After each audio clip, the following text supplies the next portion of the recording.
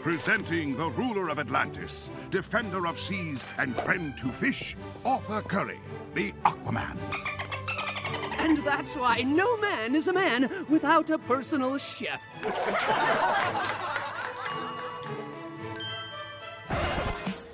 Presenting Raven, daughter of Trigon the Terrible. What?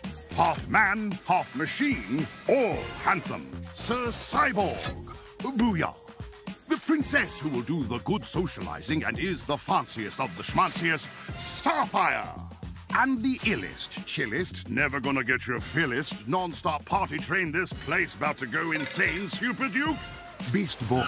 This place is amazing! Alfred will introduce you however you want, yo!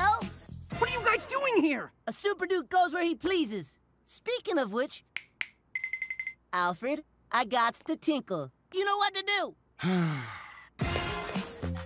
Presenting the illest, chillest. I am going to be the butterfly that is the social. Just don't embarrass me, okay?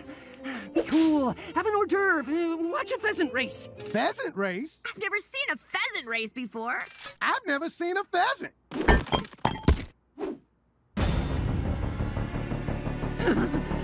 I could get used to this place. Yeah, I'll be sure to let you visit. Or maybe I'll be sure to let you visit. What? I's as gentlemanly as you, fool. Why can't I be's the hair?